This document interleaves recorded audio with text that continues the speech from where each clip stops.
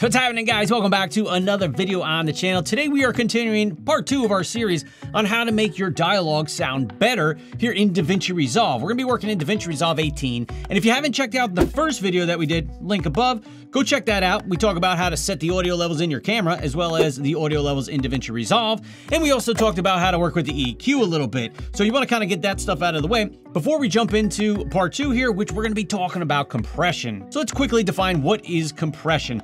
Compression is going to affect the dynamic range of your audio. Now that might sound a little confusing, don't get worried about it. Let's take a look at a waveform here. You'll notice when I talk really quiet like this, our waveform is pretty small.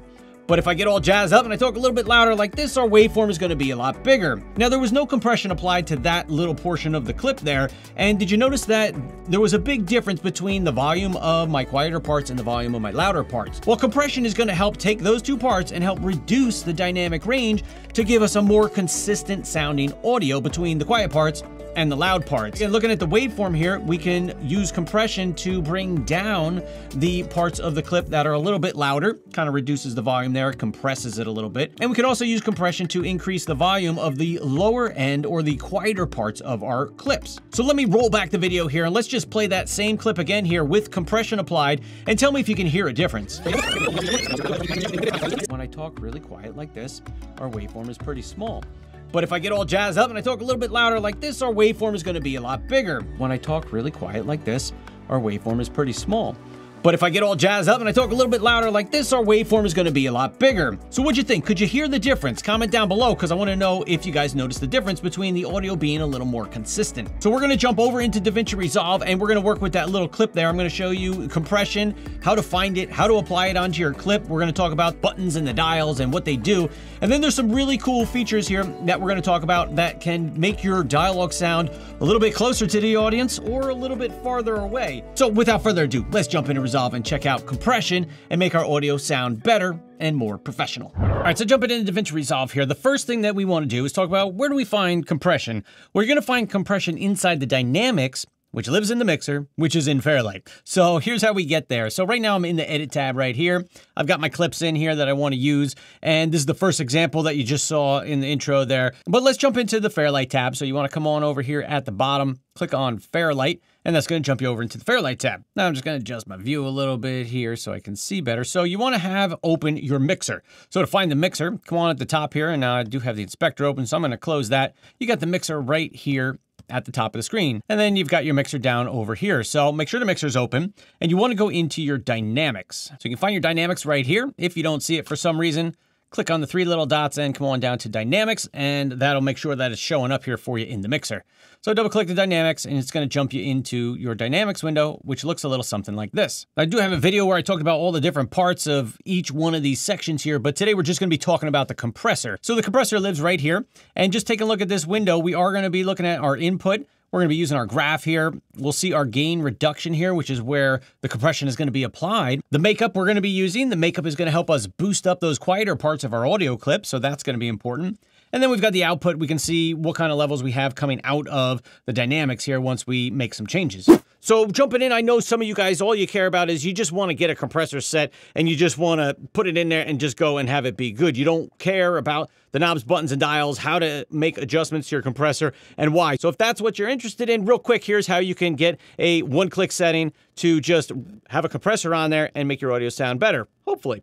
So in the dynamics panel here, right at the top, we have a little drop down, and it's going to say default up here by default, but you can pick one of these guys right here for dialogue. You've got dialogue basic, compression expander, full expander, and soft knee.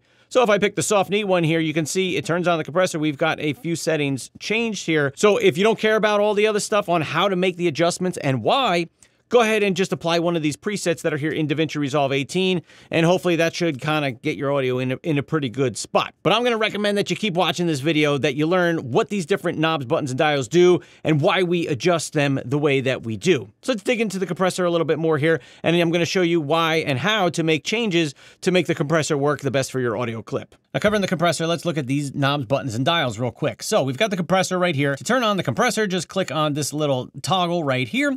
Now, there are some some default settings that are already set here. Your threshold is set at -15. So what is the threshold? So threshold means where does that compressor start to kick in? And you can change where that is. Right now it's at -15 dB. So if we were to look at our input meters right here, -15 dB, whenever the signal gets to that point, that's when the compressor would kick in and compress any of the louder parts of our audio that go above that -15 dB. The ratio. So the ratio says how much should I compress the audio once it goes above the threshold. So in this case, once it goes above that -15 right here, how much should I compress it? So for every 2 decibels that it goes over 15, it's going to compress it by 1. So for dialogue and audio, you typically want to go in that 2 to 1 to 3 to 1 range. So right now it's about 2 to 1, and you can come up to about 3 to 1. You start going more than that, it starts sounding a little wonky. Unless you're going for a certain kind of sound or effect, you probably don't want to go higher than 3 to 1. Next, you have the knee, and this is a new tool that we have here in DaVinci Resolve 18.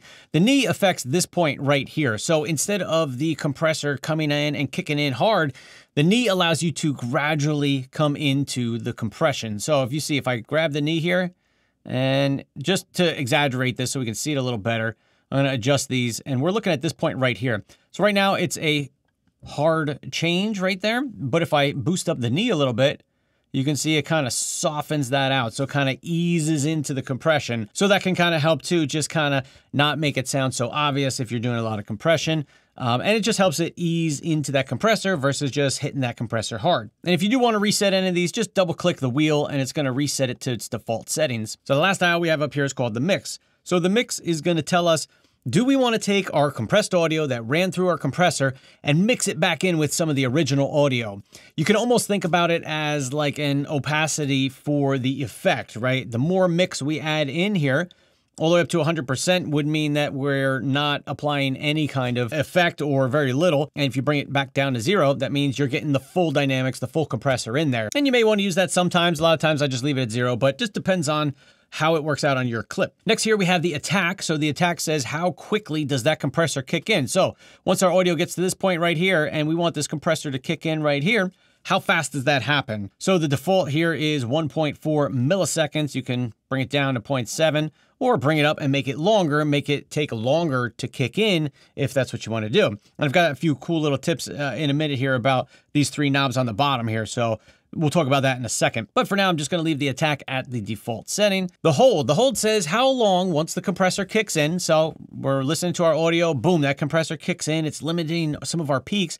How long does the compressor hold on once there's no more signal coming in that needs to be compressed? So once your peaks of your audio stop, how long does the compressor hold on before it starts to release and let go of the compression? And by default here, it's set at 0. The release section here says, okay, once that hold is done and I want to go back to my normal audio, I don't want any compression on there because maybe your particular clip doesn't need it at that time.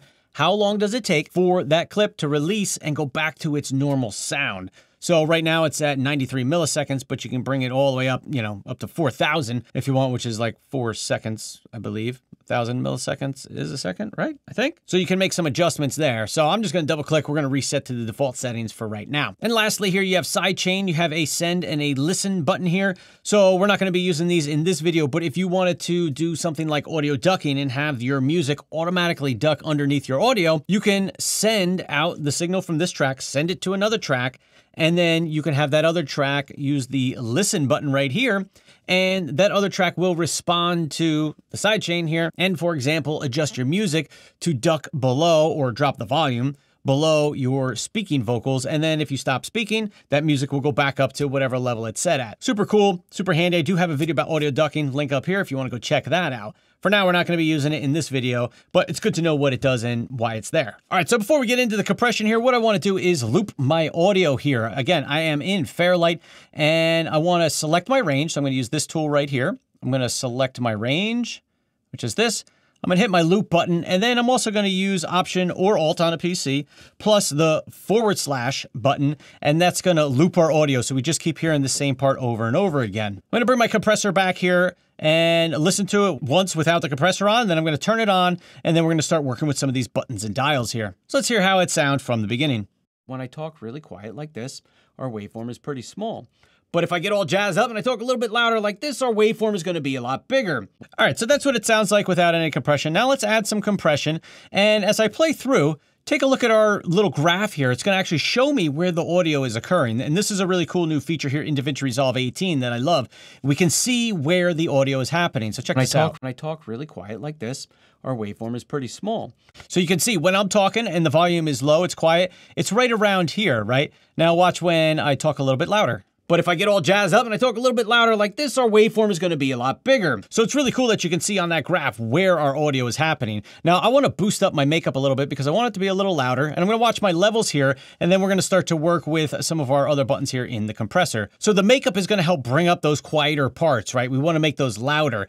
And by default, the louder parts are going to get louder too, but that's where the compressor is going to come in and help kind of bring down those loud parts. So let's listen in and make some adjustments here to our makeup. When I talk really quiet like this, our waveform is pretty small. But if I get all jazzed up and I talk really quiet like this, our waveform is pretty small. All right, so I think that's pretty good. I'm liking where my levels are falling with the quieter parts there. So now I can see where the quiet parts are coming in. So if I play back again here, and I talk really quiet like this, so right up to about here. So it's a little bit lower than where my threshold is currently set at. So this blue line here, that represents my threshold. So I'm gonna dial this back, let's say like 23. I don't know, let's see how that works out. When I talk really quiet like this. So on the quiet parts, we don't want to be using any compression. And this middle meter right here is our compression. So when this lights up blue, it's going to show us how much reduction is being done to our audio, reduction in as far as dB level. When I talk really quiet like this, our waveform is pretty small.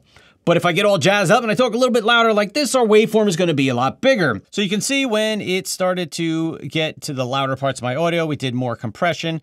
And how much did it come down? I'll jazz up and I talk a little bit louder like this.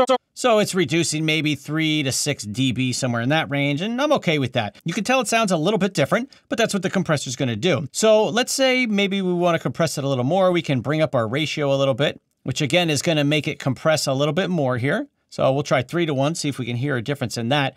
Now we can also use the knee a little bit here. And I like to use this because it just kind of helps ease the transition into the compression and makes it a little less obvious.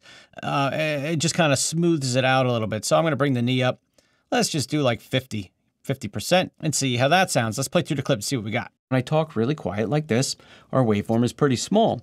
But if I get all jazzed up and I talk a little bit louder like this, our waveform is going to be a lot bigger. So now as far as the attack, hold, and release, if you're just getting started with compression, you can just leave these where they're at and just go with the default settings, and that should work out just fine. But go ahead and make adjustments if you need to. A lot of times where you're going to use these, at least for me, is if I'm using the automatic audio ducking, and by using these send and listen buttons, then I can adjust my attack, hold, and release, and it's going to affect how quickly the music, drops in volume and how quickly it goes back up as I'm speaking and all that kind of stuff. So you could just go with the default settings here and that should work out just fine. So let's listen to the original real quick and then listen to our compressed audio here and see if you can hear a difference. See if it sounds a little bit better to you. Here's our original. When I talk really quiet like this, our waveform is pretty small.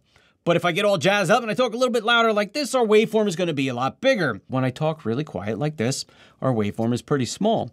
But if I get all jazzed up and I talk a little bit louder like this, our waveform is going to be a lot bigger. So can you hear the difference there? You can tell that the louder parts are a little compressed, but you can also hear that the quieter parts got brought up a little bit. So compression can make a real big difference in just trying to even things out a little bit. Before we take a look at another example here, I would like to thank today's sponsor, and that is Audio. What if I told you for $59 for an entire year, you could have unlimited music and sound effects for your videos? And I'm not just talking your videos here on YouTube. Maybe it's client work, maybe it's broadcast work. Whatever you're using your videos for, $59 for an entire year, you can have unlimited music and sound effects. And that's what Audio offers you. They have a ton of great stuff. I'm always going on there trying to find some music for my videos. All the music in this video is from Audio, and they also have a ton of great sound effects. You've got some huge brands that use the assets from Audio here, like Nike and Wrangler, ESPN, Netflix, and more. There is just so much great stuff here. Literally, you could look through for hours and find tons of great music. Audio has new songs that are added every day. There's thousands of songs and sound effects. It's all curated really well. You can search through it easily to try and find the different types of music that you might be looking for your videos. And with the Audio Pro plan, you get unlimited access to all this stuff. $59 if you use the code in the link in the description below. And you're going to save a lot of money. So if you're interested in trying out audio, definitely use the link in the description below. Try it out for $59 a year. That's a great deal. I mean, that's why I'm bringing this to you guys, because it's a great deal.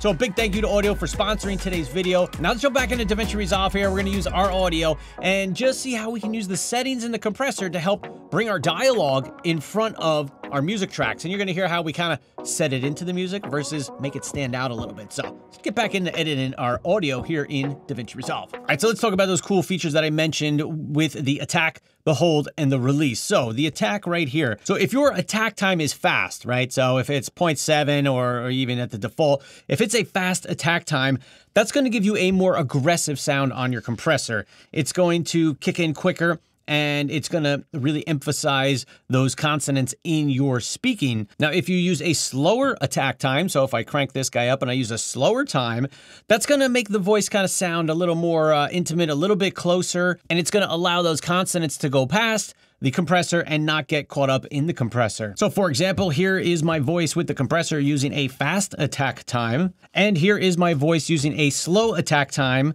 on the compressor. Can you hear a difference in that? But taking a look at the release here, the release is kind of cool. So with a fast release, it's gonna grab the beginnings and the ends of your words, and it's just gonna kind of make that vocal sound a little bit closer to you. Now, if that release time is a little bit slower, it's gonna make the vocal or the dialogue sound a little bit farther away, right? A little bit more distant maybe than it would if you have a fast release time. So probably the best way that you can see how the attack and the release work as far as bringing the audio to the front and bringing the audio to the back is to put some audio on top of music and then just adjust the settings so you can hear the differences. So that's what I'm going to show you right now, me on top of some music, and then you're going to be able to hear those differences between the attack and release. I'll note it on the screen where I have each setting, so check this out. What's up, guys? Little audio we are going to be laying on top of our music track here, and we're going to use the compressor to get in there, kind of work with our compression a little bit, get our quiet levels here up a little louder, and as well as bring our loud levels down a little bit, and then we're going to use those attack, hold, and release buttons to kind of help get that audio to sit in front of our music and make sure that you can hear me nice and crisp. Now, if I dial those things back and I want my vocal or my dialogue to sound like it's a little farther away, this is kind of what it sounds like if you do that. And it kind of hides behind the music a little bit. You know, you can still hear it, sure, but it's not as clear as if I change those settings to something more like this, and then you can hear it more in the front of the audio. Hopefully you guys can hear a difference. Drop a comment down below. Let me know what you think. Can you hear the difference between our settings here that we're working with? Again, the music track comes from Audio. $59 for the year. Definitely go check those out. All right, so could you guys hear the difference there between when the dialogue was in front of our mix, or our music in this case, versus when it was kind of set into the mix a little bit more? Definitely a difference there. And if you use the attack and you make it slower, it's going to give you a more aggressive sound. And if you slow it down, it's just going to give you a smoother, more mellow kind of sound. So that is compression in a nutshell, why you should use it. And I definitely think you should use a little bit of compression all the time. So did you find this video on compression helpful? And I want to know, are you using compression now? And will you be after watching this video? Do you have a good enough understanding of how to work with the compressor to get your audio to sound better, to help even out your dialogue a little bit there between your quiet parts and your loud parts? If you do have questions, leave it down in the comments below. I do my best to try and answer all your guys' questions and help you learn the most you can here in DaVinci Resolve. So that wraps up part 2 here of how to make your dialogue sound better in DaVinci Resolve. So all these little things make a big difference, and before you know it, you are going to have some awesome audio in your videos. Guys, thank you for watching. Stay tuned for the next part where we talk about how to clean up a few little things here and there in your audio and continue to sweeten it and make it sound a little bit better. Thank you so much for watching, and I will see you in the next video. Peace.